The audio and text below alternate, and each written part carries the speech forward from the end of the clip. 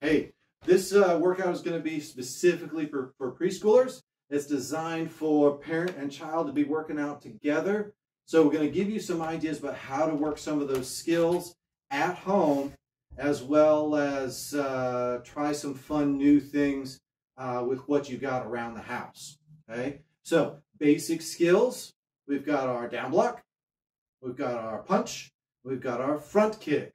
We work on those over and over again. You can also head over to the other videos with the beginner skills and work those with your kids as well. That'll definitely be something they'd have seen in class already. So maybe they can show you a thing or two with those. But here's some ideas for working these basic skills at home.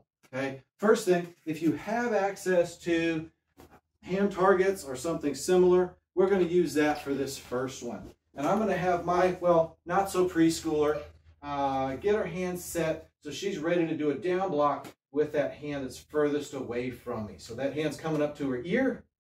The other hand's going to extend out, and it's going to come back and bring back to her side. Well, this hand's going to strike into the pad and do the block. Ready? 1. And then she's going to reset. Back up to your block position. And 2. And then up. 3. Good. And then to work the other hand, switch the pad over. All right? So we stick that in the other hand, and Aylin extends up.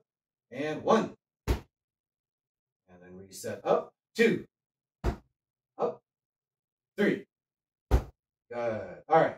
I recommend doing 10 on each side, but the number is entirely up to you. Maybe you put together a whole nother set of things. If you don't have access to hand targets,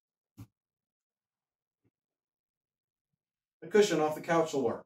Okay? So I can extend this out just like this, have her reset to that blocking position again, and just kind of position my arm behind as she strikes into the cushion. Ready? 1. Up. 2. Up. 3. Good. And then I'll reset.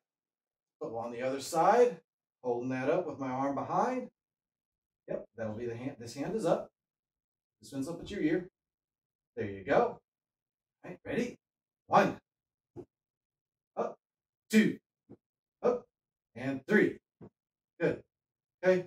So cushion comes in. It's a good target. It's soft, and it's a lot of fun just to wail on those couch cushions. Okay. So now we're going to work on punches. Okay. Basic punch. I extend straight on out. If you've got hand targets at home, you can use a hand target.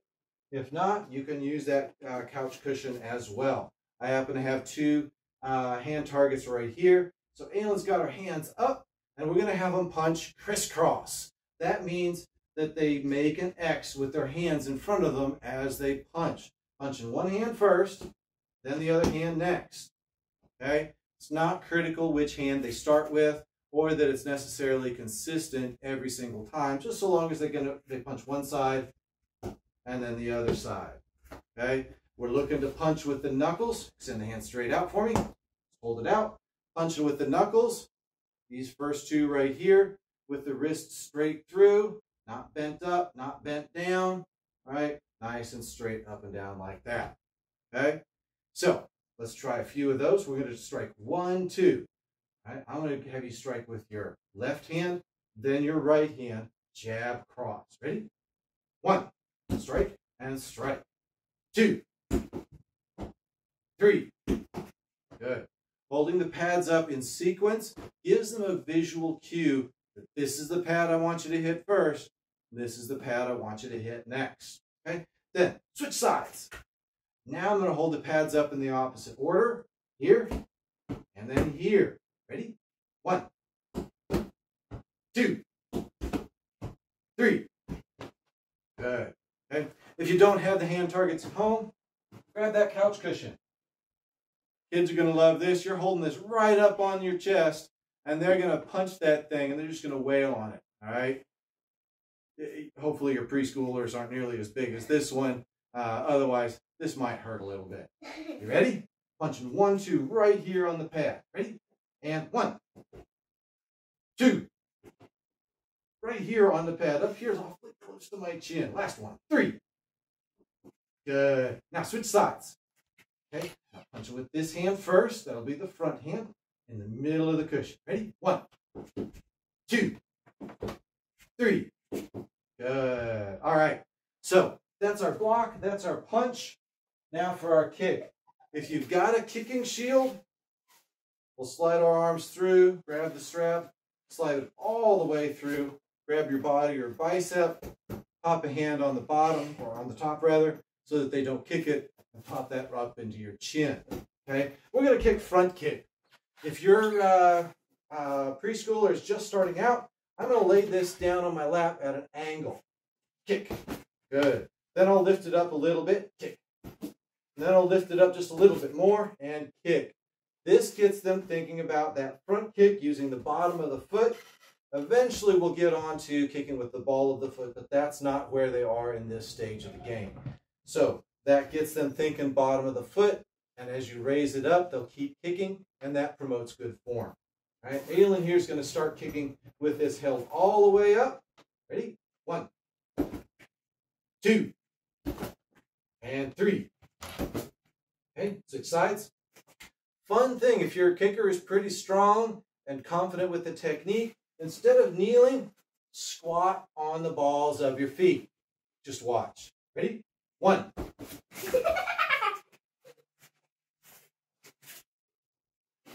2.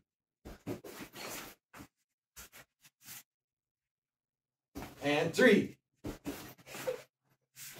They will get no end of fun out of kicking you over because you're balanced precariously, and it helps them project that power into the pad, into you, and knock you over. Of course, you could always use that cushion right up against your body, and they'll be kicking right on you, and that's going to help promote that technique.